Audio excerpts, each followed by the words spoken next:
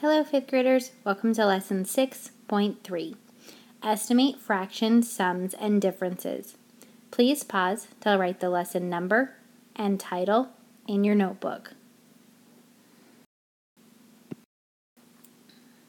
Today's lesson objective is to make reasonable estimates of fractions, sums, and differences.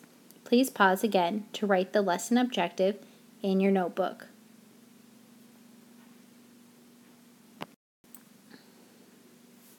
Let's begin our jump into fractions by reading the Unlock the Problem.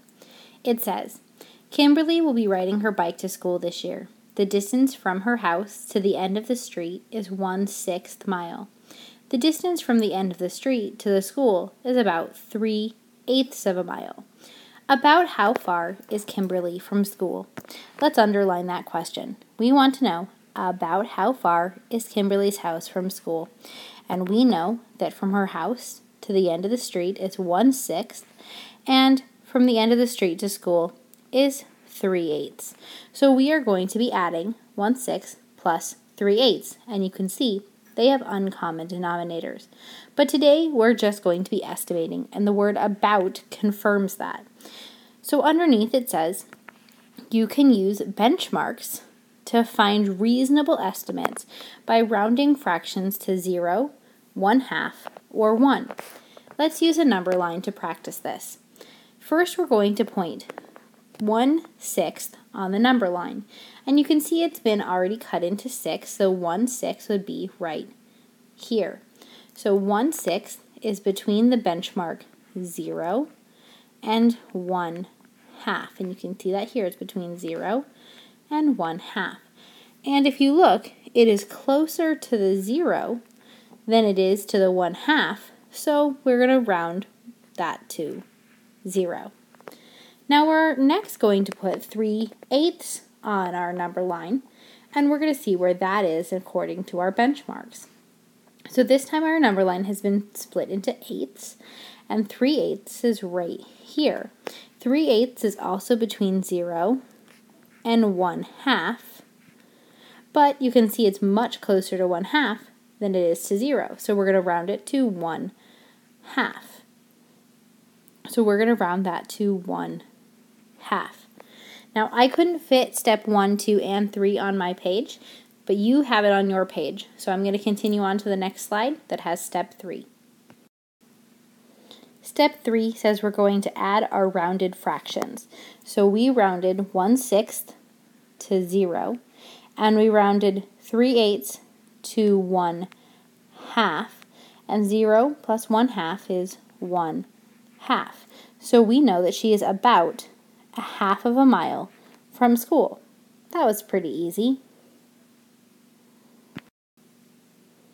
Let's try estimating sums and differences another way. This time we're going to use mental math. It says you can compare the numerator and the denominator to round a fraction to find a reasonable estimate. In this one, we're going to be estimating 9/10 minus 5/8. So the first step that we're going to do is we're going to round 9/10.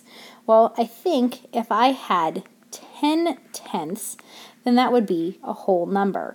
So 9/10 is pretty close to 10/10, so I'm going to round this to the number 1. Now, if I look at 8/5, I know that half of 8 is 4. So if I have 4/8, then 5/8 is pretty close to 4/8. So I'm going to round that to 1/2. And now I can subtract these easily. 1 minus 1/2 is 1/2. So 9/10 minus 5/8 is about half. Great job so far, 5th graders. We're estimating sums and differences with fractions. All right, 5th graders, now it's your turn. The lesson activity for today is the Try This Problem A. It has a mixed number, so I'll get you started. We're going to leave the 2 alone, but we're going to round the 7/8. We could either use benchmarks or we could use mental math. I know that 7/8 is almost 1, which would be 8 eighths.